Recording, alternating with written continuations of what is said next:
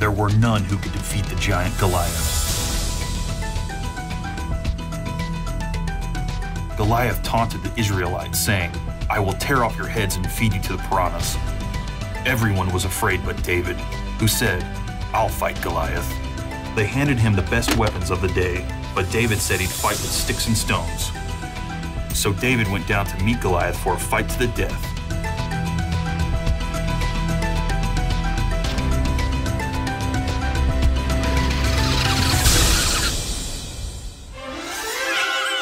When Goliath was dead, the Israelites rejoiced.